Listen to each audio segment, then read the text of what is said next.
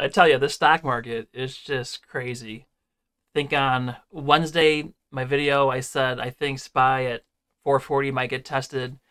Thursday comes around and SPY jumps all the way up to 430. I'm like, man, do I look like a genius now? And then it just crashed.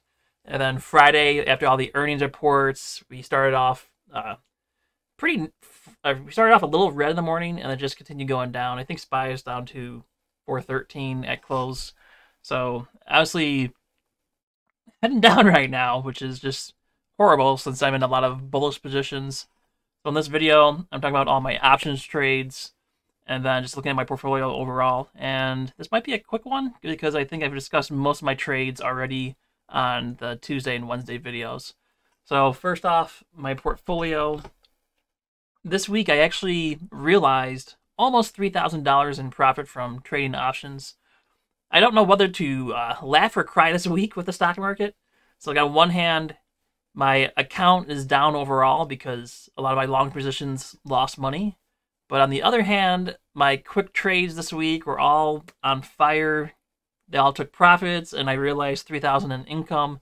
It's like on one hand, everything I did this week was okay, but I lost money overall. So a loss of 3,200 after Friday closed.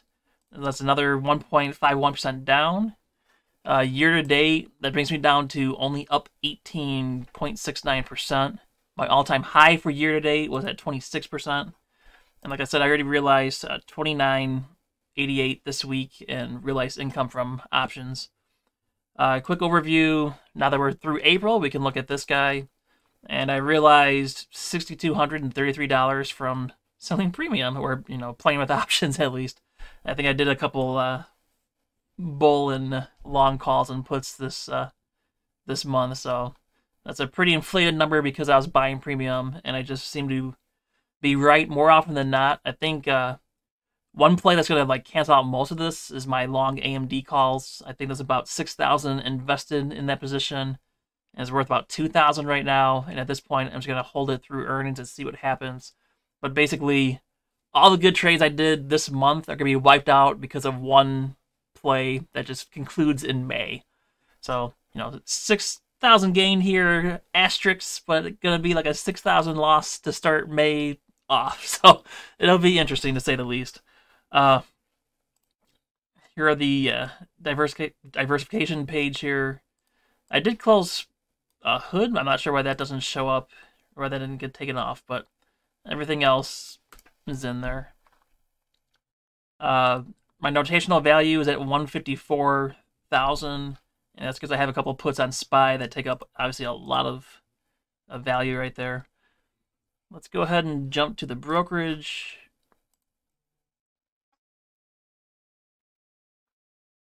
All right, so now we're looking at the brokerage here, and you can see that today was obviously a really bad day. I think at one point this was actually above 8,000 for the losses. This morning I thought I was being very clever. I bought some calls on Amazon, wrote it for a little gain, pocketed about $1,200, and I was like, yeah, if I only lose like 2,000 a day off this market, awesome. But it went down quite a bit. Obviously, my QYLD position suffered a lot, so it's down 64 cents. Every 20 cents is about a $1,000 loss for me with QYLD because I have 5,000 shares. Let's go ahead and look at the trades this week. So here you go. We talked about everything up to here. So I did end up selling a put on PayPal at the 80 strike. This was back when PayPal was still going up. It was above 90 when I sold this put. This is probably in red as well right now.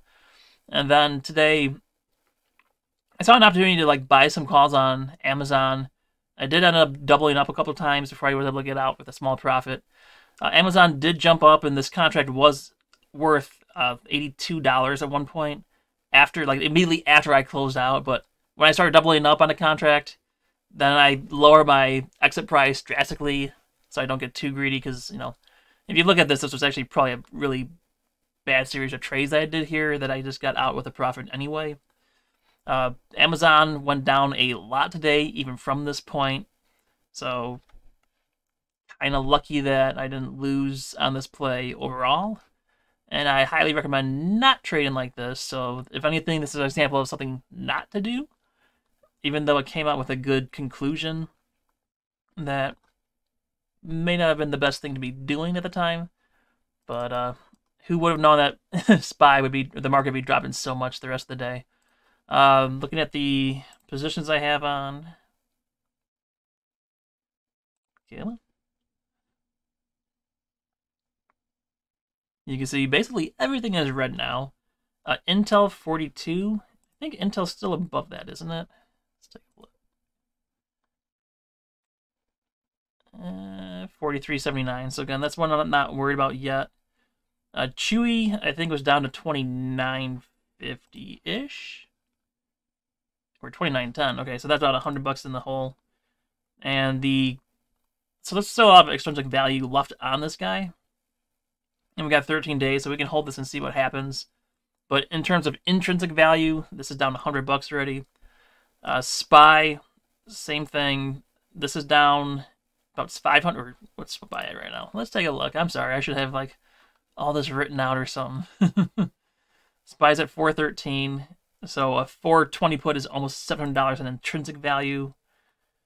This is at 897. This might be one that we can roll early if SPY is still down come Monday morning. So I might actually manage this one a little earlier than wait until expiration. PayPal's down because obviously everything went down. Airline Ford, I think those are actually fine, even though they show red right here. They're not being tested yet, so not too worried about those. Oh, something I did want to talk about was another play that could have turned out really bad. So remember I sold a Amazon Bull put spread? Basically, I sold the 25.50, bought the 2400, and then on Wednesday, I said I'm a little bit worried about earnings, so I was going to close it down. I got out with a profit.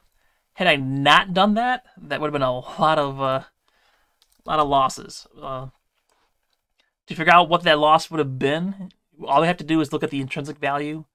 So the most I could lose on the position was 15,000, and that's the difference between the spread because it was a both put spread.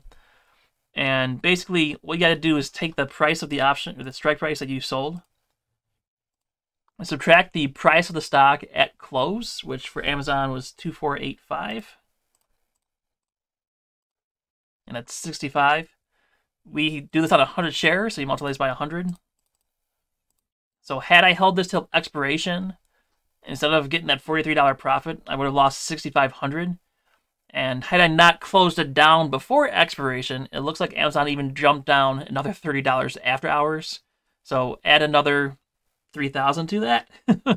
That was a pretty lucky timing that I just got out of that position. That's why you just don't play earnings. That's one of my rules right there. Right there, it paid off significantly, and that feels like a $6,500 win right there because I didn't lose it. Anyway, I hope you guys didn't get hurt too much on this week. Unfortunately, I think we could see more red coming into Monday. And I'd hate to see like SPY get back under 410. I really hope it doesn't go that far for the sake of my AMD calls. But we'll just have to wait and see. Enjoy the weekend, guys, and see you guys tomorrow.